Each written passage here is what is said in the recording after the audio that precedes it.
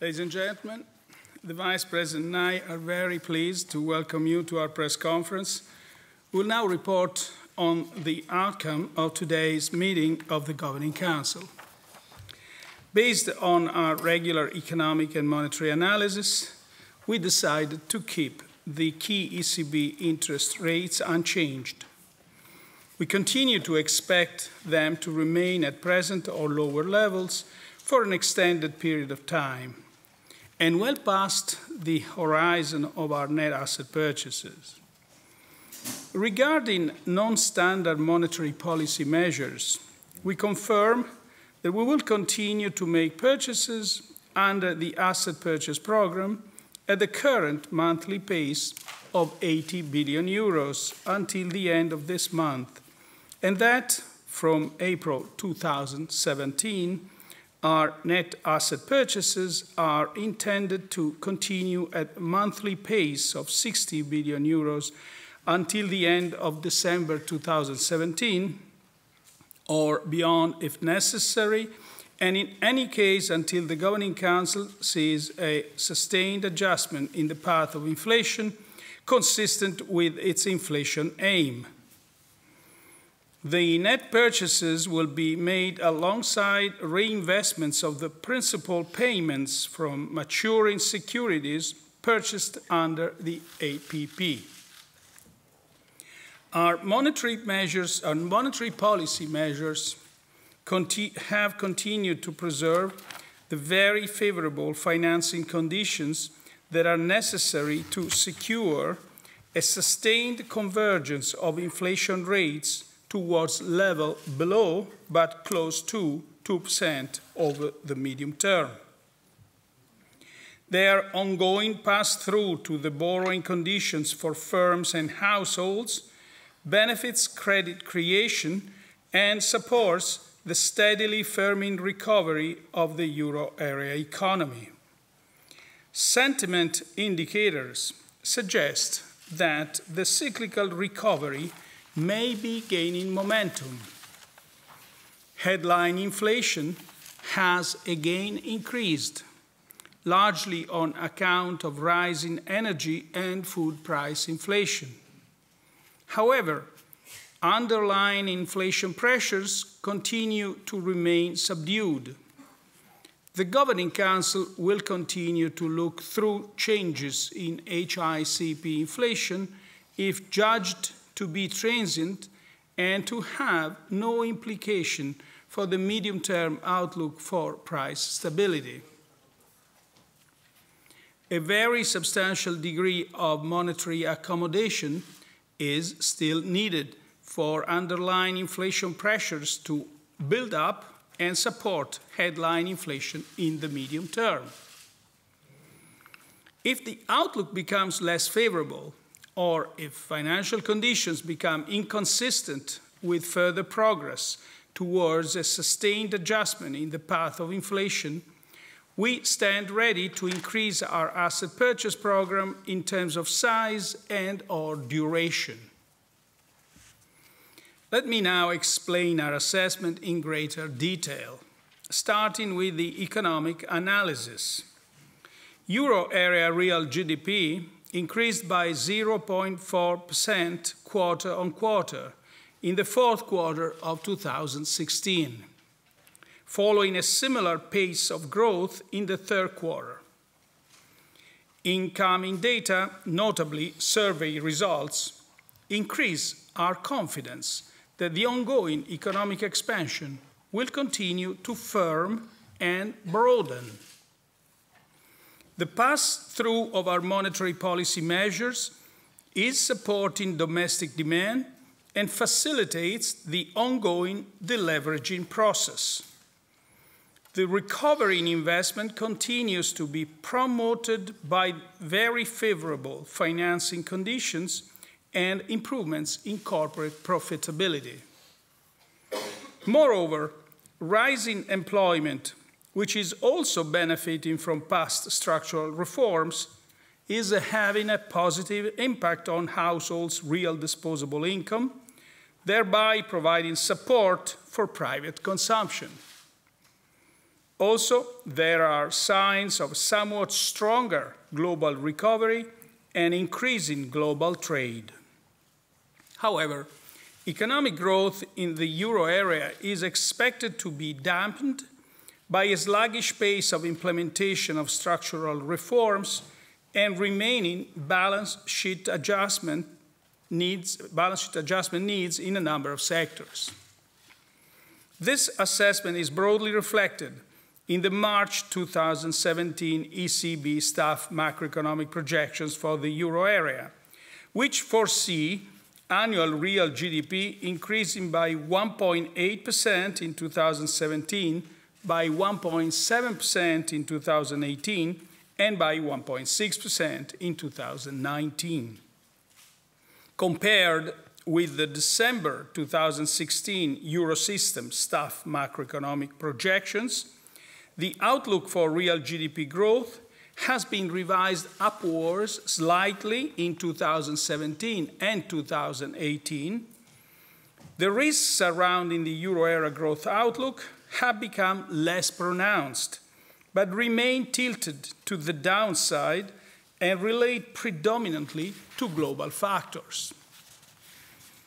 According to Eurostat's flash estimate, euro area annual HICP inflation increased further to 2% in February, up from 1.8% in January 2017 and 1.1% in December 2016. This reflected mainly a strong increase in annual energy and unprocessed food price inflation, with no signs yet of a convincing upward trend in underlying inflation. Headline inflation is likely to remain at levels close to 2% in the coming months, largely reflecting movements in the annual rate of change of energy prices. Measures of underlying inflation, however, have remained low and are expected to rise only gradually over the medium term, supported by our monetary policy measures, the expected continuing economic recovery, and the corresponding gradual absorption of slack. This pattern is also reflected in the March 2017 ECB staff macroeconomic projections for the euro area, which foresee annual HICP inflation at 1.7% in 2017, 1.6% in 2018, and 1.7% in 2019. By comparison with the December 2016 Eurosystem staff macroeconomic projections, the outlook for headline HICP inflation has been revised upwards significantly for 2017 and slightly for 2018, while remaining unchanged for 2019. The staff projections are conditional on the full implementation of all our policy measures. Turning to the monetary analysis, broad money, M3, continues to expand at a robust pace, with an annual rate of growth of 4.9% in January 2017, after 5% in December 2016. As in previous months, annual growth in M3 was mainly supported by its most liquid components, with a narrow monetary aggregate, M1, expanding at an annual rate of 8.4% in January this year, after 8.8% in December 2016. Loan dynamics followed the path of gradual recovery observed since the beginning of 2014. The annual growth rate of loans to non-financial corporations was 2.3% in January 2017, as in the previous month. The annual growth rate of loans to households was 2.2% in January 2017, after 2% in December 2016. Although developments in bank credit continue to reflect the lagged relationship with the business cycle, credit risk, and the ongoing adjustment of financial and non-financial sector balance sheets, the monetary policy measures put in place since June 2014 are significantly supporting borrowing conditions for firms and households, and thereby credit flows across the euro area. To sum up, a cross-check of the outcome of the economic analysis with the signals coming from the monetary analysis confirmed the need for a continued, very substantial degree of monetary accommodation to secure a sustained return of inflation rates towards levels that are below but close to 2% without undue delay. In order to reap the full benefits from our monetary policy measures, other policy areas must contribute much more decisively to strengthening economic growth. The implementation of structural reforms needs to be substantially stepped up to increase resilience, reduce structural unemployment, and boost potential output growth. Against the background of overall limited implementation of country-specific recommendations in 2016, greater reform effort is necessary in all euro area countries in 2017. Regarding fiscal policies, all countries should intensify efforts towards achieving a more growth-friendly composition of public finances. A full and consistent implementation of the Stability and Growth Pact and of the macroeconomic imbalances procedure over time and across countries remains crucial to ensure confidence in the EU's governance framework. We are now at your disposal for questions. Mr. Speziale?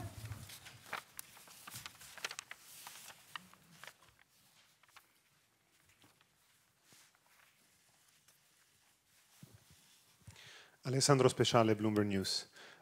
Mr. President, in January, you outlined 4 criteria to describe the sustained adjustment path of inflation.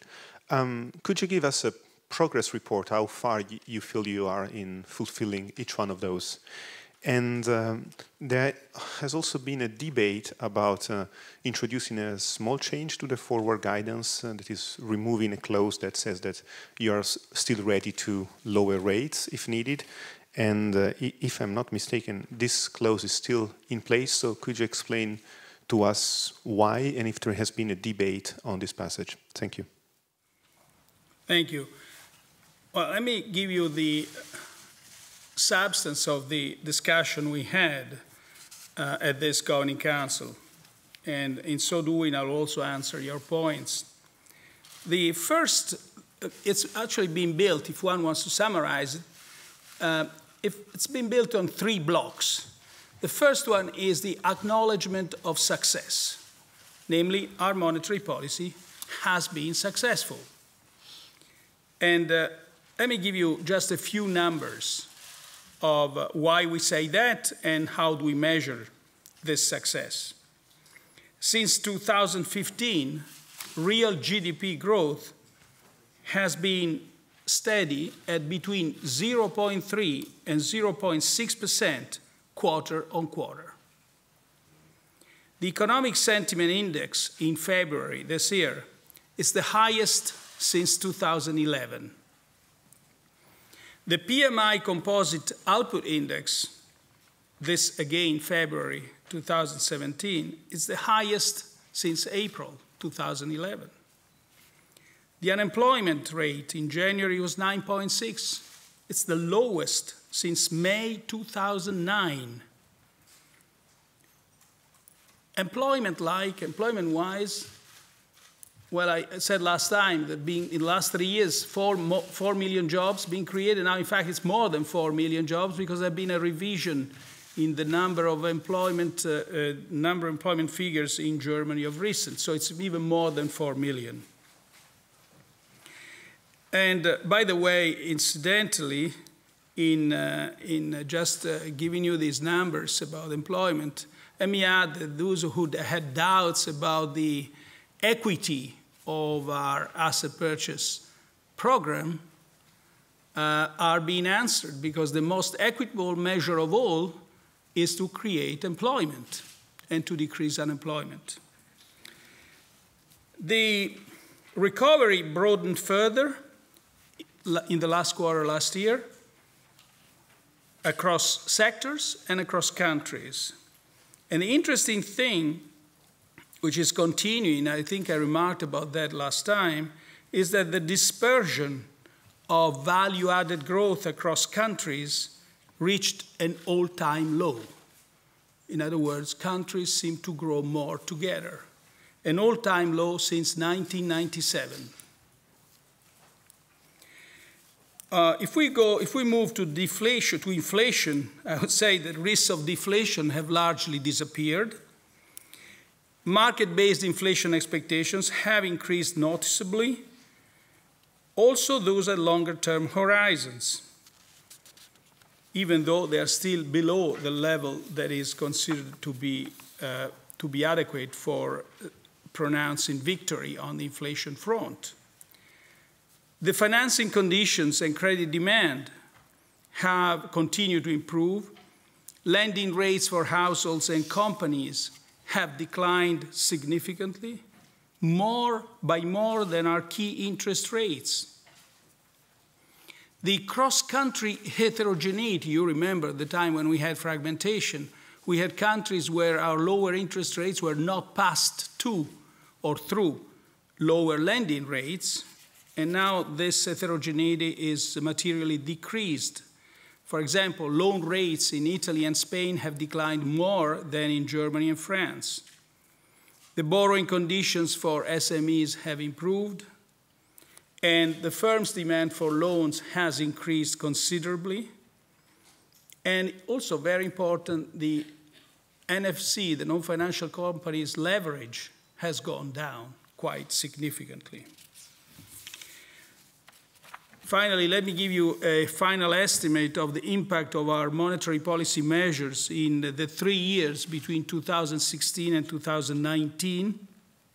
The accumulated impact of our policy measures is 1.7% on inflation, additional, being created by our policy measures, and 1.7% on growth. So that's basically the assessment that inspired the interventions of the Governing Council member, namely acknowledge the success of our policy. The second block was the one that you just heard me saying in the introductory statement, namely the appropriateness of the present monetary policy stance upon which these projections are based. So, based on current information, the monetary policy stance that I've just read in the introductory statement is considered appropriate by the Governing Council. And the third block was a discussion about risks, about the economic situation, how it has evolved. And again, there was a general recognition that the balance of risks has improved, certainly as far as growth is concerned. So, following from this, it's quite clear that the assessment of certain scenarios that were considered very likely before is now telling us that these scenarios are going to become less likely. And that had some consequences in our language, namely, there was a sentence which has been removed from my introductory statement that used to say, if warranted to achieve its objective, the Governing Council will act by using all the instruments available within its mandate. You remember from the previous introductory statement, that's being removed. That's being removed because basically to signal that there is no longer that sense of urgency in taking further actions, while maintaining the accommodative monetary policy stance, including the forward guidance. But that urgency that was prompted by the risks of deflation isn't there. That was the judgment, the assessment of the Governing Council. The second issue on which I would like to draw your attention is that, as you know, the last TLTRO, the TLTRO's list is going to expire, and there was no discussion about having another TLTRO, not at all. Then we had not an intense, but just a cursory discussion about whether to remove the word lower from the forward guidance. Now, let me also, before I get to that, let me tell you what I said in this press conference in March 2016. I said, from today's perspective and taking into account the support of our measures to growth and inflation, we don't anticipate that it will be necessary to reduce rates further. Of course, new facts can change the situation and the outlook. Since then, we frankly never discussed. So we had an exchange on that. Now I'm saying this because just to emphasize that it's not a dramatic choice whether to keep or to remove it. But in the end, the Governing Council, given the fact that we can't yet say that we are there with a self-sustained inflation rate, preferred to keep this option in the language. So we will continue to look through changes in HICP inflation to the extent that they are transient and without implication for medium-term outlook for price stability. Thank you. Mr. Frumke. Thank you very much, Andreas Frumke from Reuters in Frankfurt. Two questions, if I may. One, a follow-up on the TLTRO you mentioned. You said there was no discussion about the new TLTRO. Can you elaborate a little bit more on this? Because there was so much noise about it before this meeting that there could be a new one. Is this tool now completely off the table, or is it just you put it back and see what's going on, and perhaps in the next few months it could happen, or if you start tapering or exiting from the QE, could be a good option to safeguard liquidity in the future? The first question. And the second one, a little bit more broader, if I may. If you look at the CDS markets, the spreads are rising again. So that tells me and more market participants, analysts, that markets start betting again on a potential breakup of the Eurozone. How do you want to deal with that situation, especially given the fact that we have many important political aspects on the way forward this year? Thank you. Thank you. Now, on the first question, I only remarked that it was not discussed at all as a sign of the improved climate. And so there was no member of the Governing Council felt the need to even sort of mention this. Having said that, we, as very much in the spirit of our forward guidance, it's there, and it's potentially an instrument that could be used if the economic situation will warrant that. In other words, there is no ideological or institutional or legal obstacle to that. On the second point, well, frankly, I don't see that. I mean, there are tensions, but not anything that is that serious. In any event, I've said it on and on. We are ready. The euro is irrevocable. And more than my words, it should be, we can discuss it further if you want, but it should be the commitment. First of all, it should be the experience we had by the euro. Incidentally, in the last fall Eurobarometer, more than 70% of the people in the euro area are in favor of maintaining the euro. And this percentage is increasing. In the midst of the crisis, 3 countries joined the euro. The euro is being perceived as being the prerequisite of the single market. If there is no single market, there is no European Union. And countries, no matter what the views are, have greatly benefited from the single market. So all this speaks in favor of, and especially also after the experience of 2012, of looking at these developments with great attention, but no anxiety. Ms. Jones?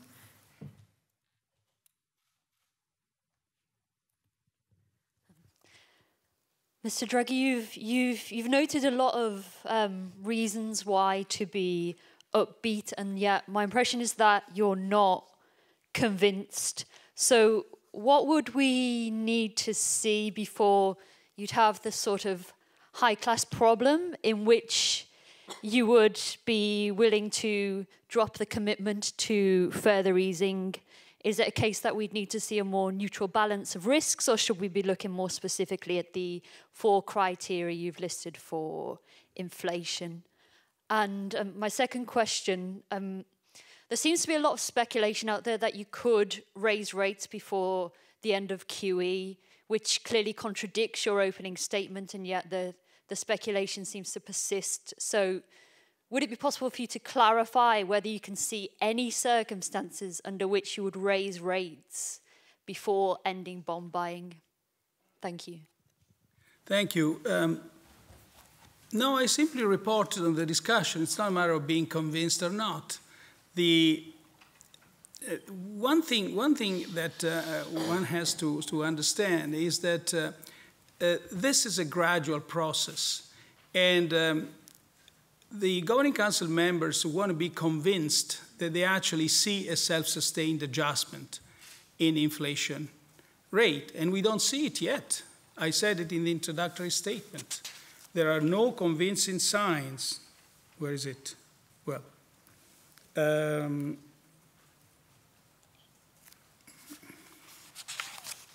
are no convincing signs yet that underlying inflation is in any event, and the projections show this. So we see progress on the recovery. What is it? Here, yeah. This reflected mainly this higher headline inflation, a strong increase in annual energy and unprocessed food price inflation, with no signs yet of convincing upward trend in underlying inflation. So that is, and so at the same time, the projections are conditional on the full implementation of the monetary policy measures that I've just read about. And it's a gradual process. I was saying we have acknowledged the progress on the growth front, on the recovery front, and we are pretty confident that as this will proceed, the slack will close, the labor market conditions will improve, and we'll start seeing that wages growth, which is the linchpin of a self-sustained growth in increase in inflation. That is the key variable that we should look at. It's not the only one, but it's certainly key. And so it's not that one is convinced or unconvinced all of a sudden. We are progressing towards that objective. We are confident that we are progressing, and we can actually assess the success of our decisions through the numbers that I've just given you on growth, on employment, on credit markets, on financing, on inflation expectations. Thank you. Now, on the other point, I don't want to speculate. Now, the forward guidance, now it's this one, and based on current information, that's what it is. It says that until the Governing Council, the interest rates will, net asset purchases are continue a monthly pace of 60 billion or beyond if necessary. And the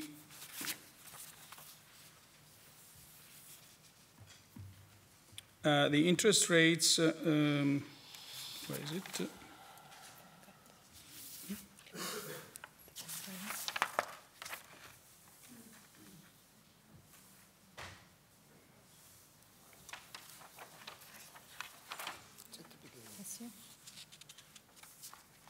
Yeah, the beginning says, based on our regular economic and monetary analysis, we decided to keep the key ECB interest rates unchanged.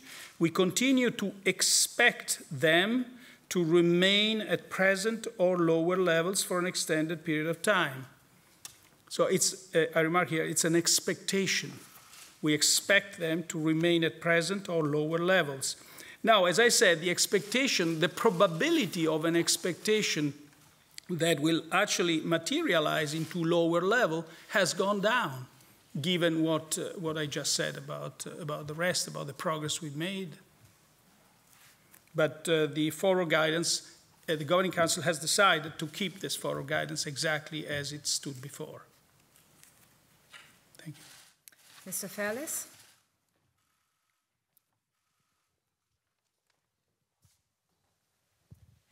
Thank you. Tom Fairless from the Wall Street Journal. I had a question about the level of agreement within the Governing Council. Would you say that there's more consensus today going out or continuing with the stimulus than there was a couple of years ago when you were going into the QE program? Because some Governing Council members have expressed doubts about whether the current level of stimulus is too strong. My second question is on trade surpluses. The new US administration has expressed concern about surpluses in Germany. There's also a large surplus for the Eurozone as a whole. Do you think there's any merit in such criticism? Do you think Germany's and the Eurozone trade surplus reflect some kind of imbalance that could have a negative effect globally or for the Eurozone? Thanks. Let me respond to the second question first. I don't think there's any merit in attacking Germany. First, let me say that, by the way, I have discussed this, I've answered the same question in the European Parliament, when was that, 2-3 weeks ago. The currency of Germany is the euro, and the euro area's monetary policy is conducted by the ECB. The ECB is independent, as laid down in the European treaties and its statute. The exchange rate of the euro is determined by market forces, which is consistent with the long-standing commitment of the international community to market-determined exchange rates, as reiterated both at G7 and at G20 fora. In its latest report to Congress, released on October 14, 2016, the US Treasury itself stressed that Germany does not manipulate the currency. Treasury, let me give you the quotes, Treasury has found in his report that no economy satisfied the criteria, including Germany, for being called a currency manipulator. Second quote, Germany has both a significant bilateral trade surplus with the United States and a current account surplus well above the material threshold. But the European Central Bank has not intervened in foreign currency since 2011. And when we did it as part of a concerted intervention in order to stabilize the yen following Japan's earthquake and the tsunami. So that is, I think, the answer to your point. I can continue. I mean, if we look at, by the way, if we look at where the effective exchange rate stands today with respect to historical average, we don't see especially that the euro is off the historical average, but the effective exchange rate of the dollar is off the historical average. And so it means that it's now the euro the culprit for this situation. Now, on your first question, you're asking me how the consensus changes from time to time and meeting to meeting. I actually don't have a meter to measure that. I would say that the discussion today was pretty consensual. Each position was stated. By and large, I think I gave you a fair account of what was discussed. Nuances might have been different, but I don't think that. And in any event, I am not able to compare the degree of consensus today with the degree of consensus last time. But you asked me even more difficult question. You're asking me to remember what the consensus was 2 or 3 years ago. That is, the bar is too high for me. Thank you. Mr. Daniels?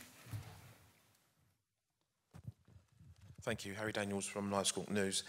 It's a dual question, really. Firstly, the calls from European leaders. How does the ECB handle a multi-speed Europe, as we've heard from Hollande and Chancellor Merkel of late? And secondly, just the trade-off between the deposit rate and capital keys. We've seen some distortions, specifically in the German market, over the last 3 weeks at the short end. And I just wondered how the ECB would react to that. Well, on the first point, I really don't have much to say. It's an entirely wholly political judgment here. There's clearly the need to work more together, because the nature of the problems that have presented to the European countries are, all of them, I would say, supranational problems. So they can be successfully coped only together. Now, given that the political situations in different countries are different, it may well happen the countries are not equally ready to move together towards working together. And so I guess that's where the reference to multi-speed Europe comes from.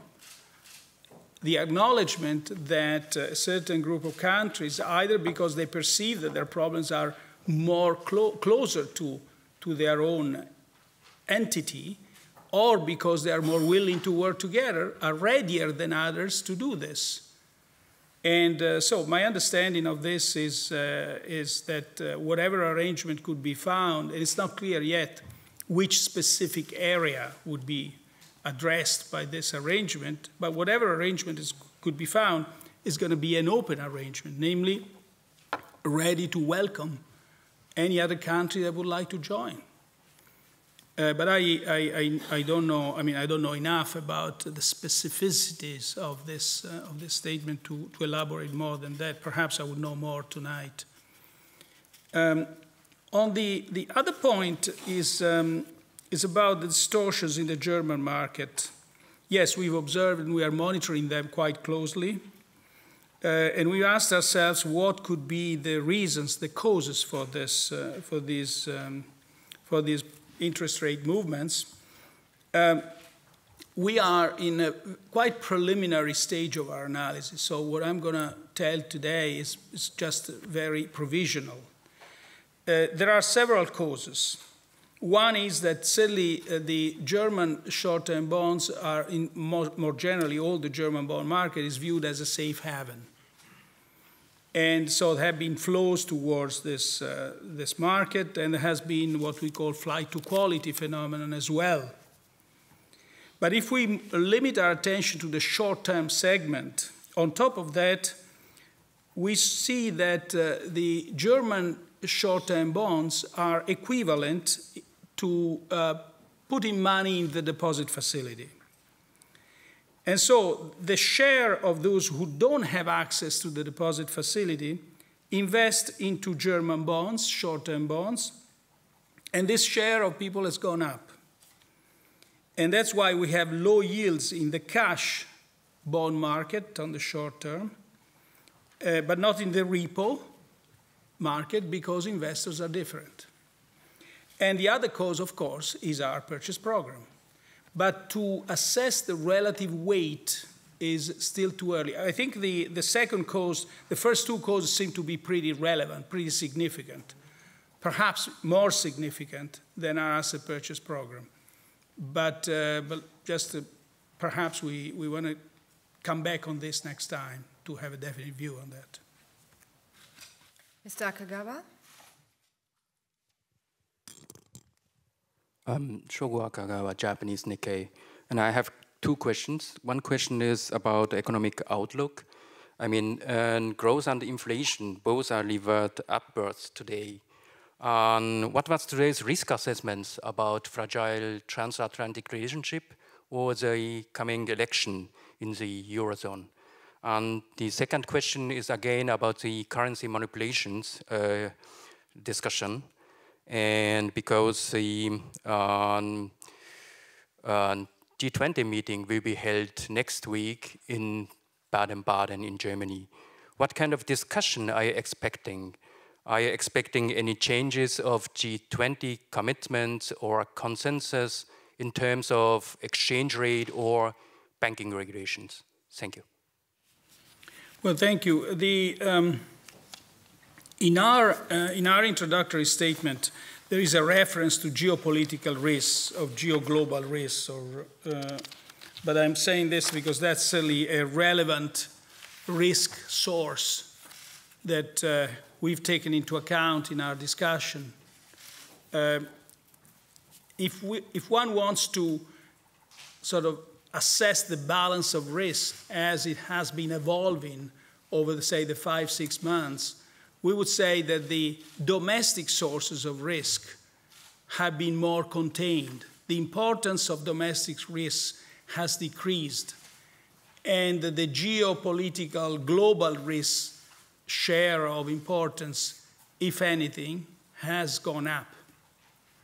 That is a fair assessment. Although we've got to be very, very careful about this assessment, because our experience of the last year and a half has been that we were expecting some significant economic impact from the various risks that have been materializing. You remember the Brexit, you remember the Italian referendum, you remember the new US administration, now we have the elections in Europe.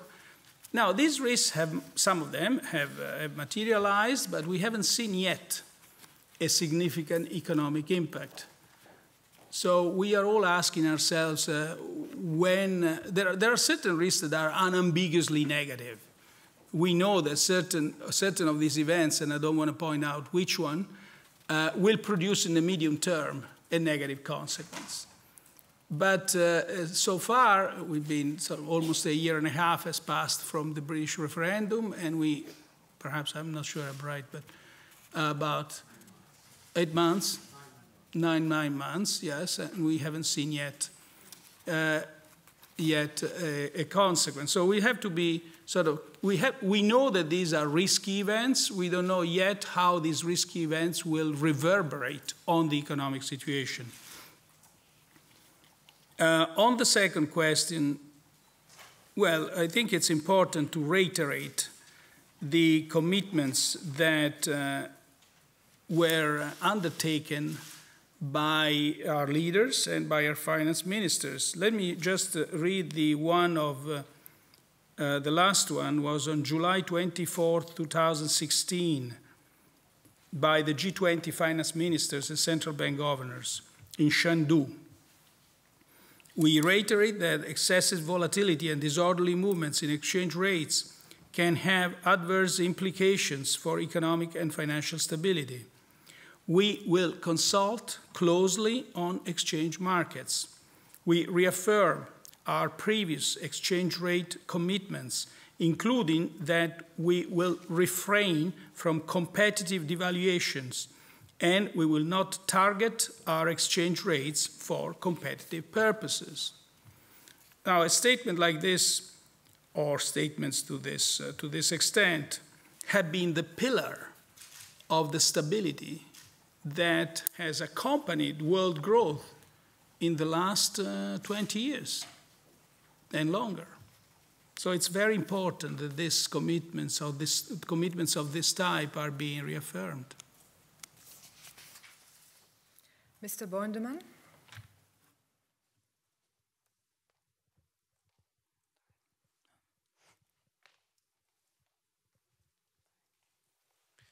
Thank you. Mark Beuneman for Dutch newspaper NRC Handelsblad. Mr. Draghi, can I ask, has the Governing Council today discussed an exit from the QE program? And in line with that, has the Governing Council discussed the language in the statement saying we stand ready to increase our asset purchase program in terms of size and or duration? Thank you.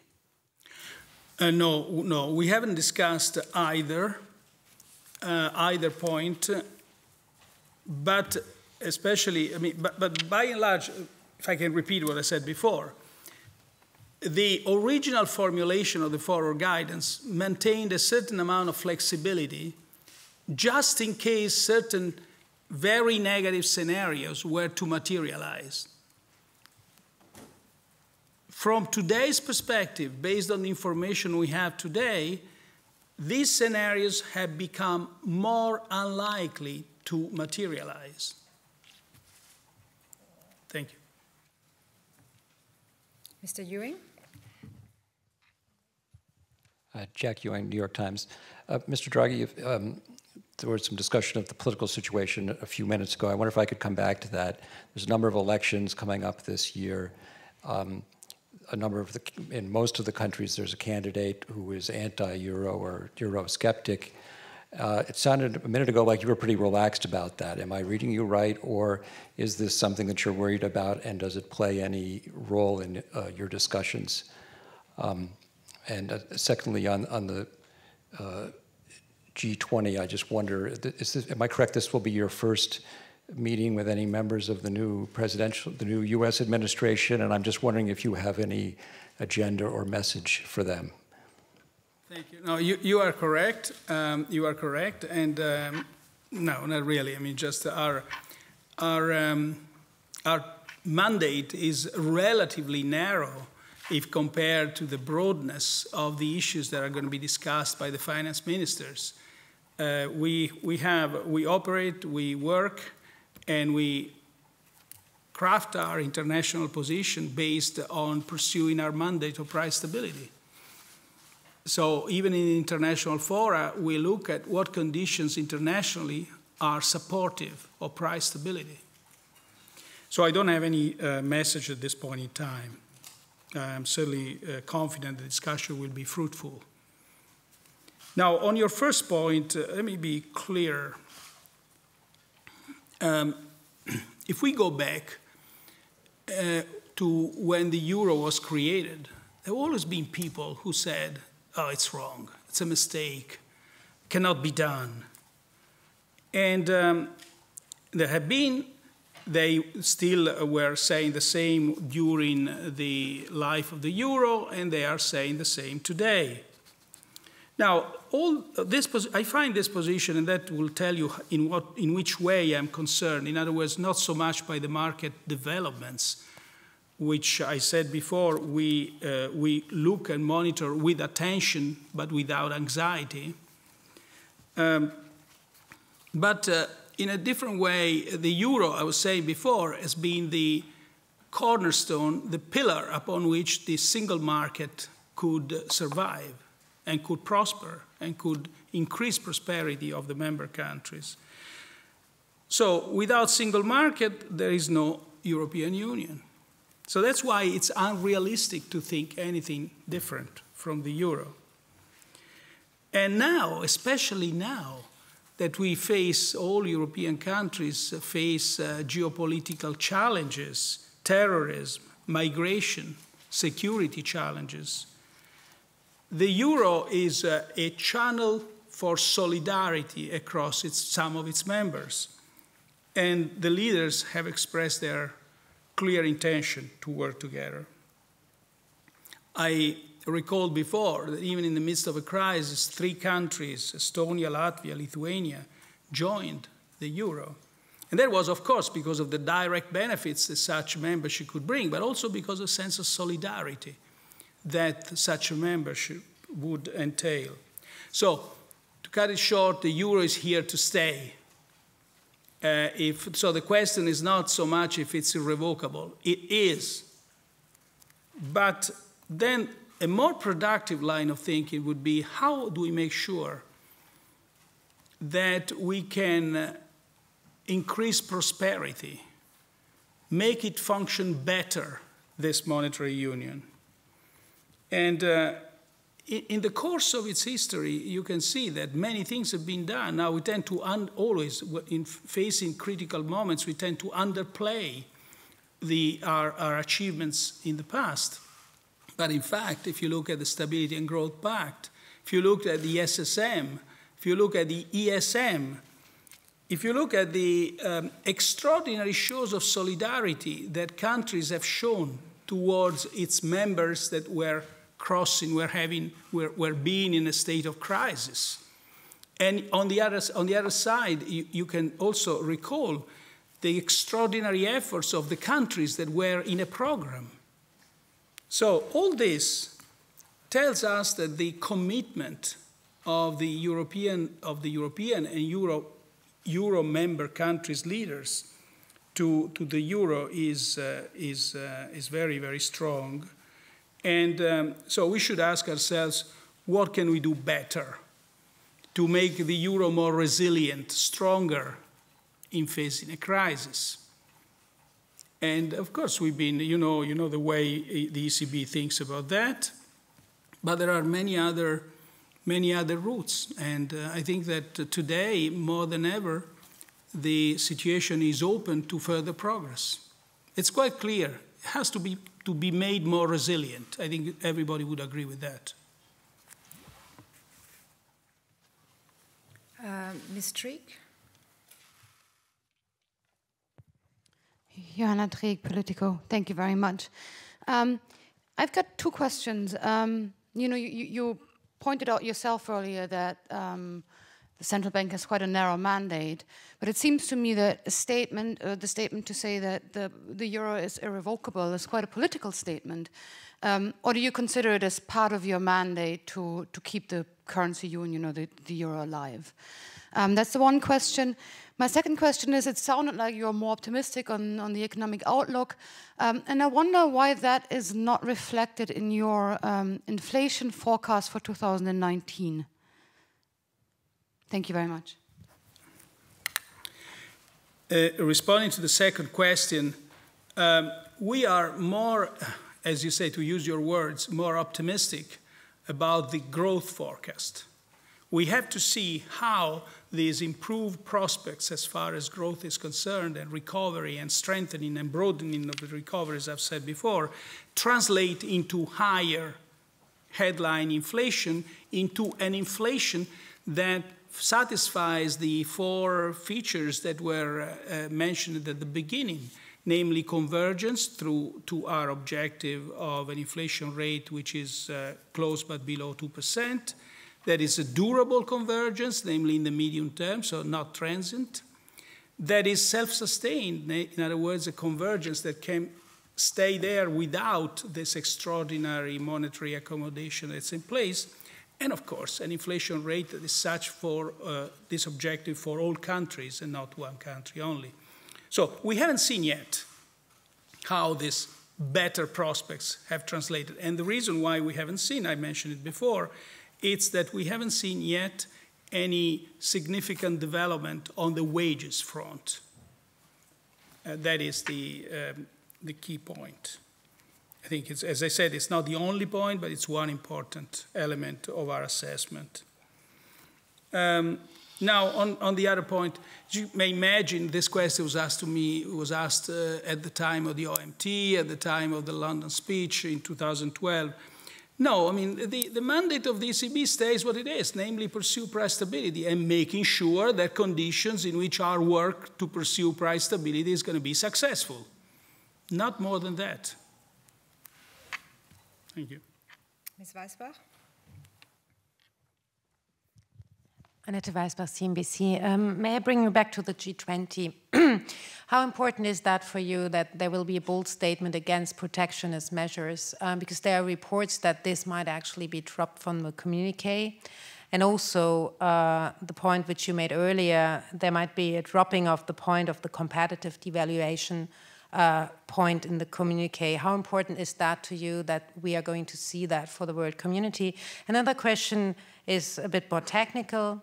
There are also concerns that already by now there's not enough bonds to buy for small countries like Portugal, for example. How are you going to address that problem going forward during the course of this year, given we keep on having the asset purchase program around at the current speed? Thank you. Well, answering your second question, our bond purchase program is on track. Is on track both time-wise and quantity-wise. So we have no reason to be worried about this at this point in time. Now, on the other point is, well, it's actually quite important. Is for I was commenting before on the commitments that were concerning the exchange rates, but I think I can say the same about the commitments on keeping an open trade. They have been the pillars of world prosperity for many, many years, many decades. And so it's quite important that G20 reaffirmed this commitment. And frankly, I mean, I don't know about these rumors. I know of the rumors, but I don't know what to say about that, where they come from, whether it's true or not. Thank you. And with this, we will close the press conference. Thank you very much. Thank you.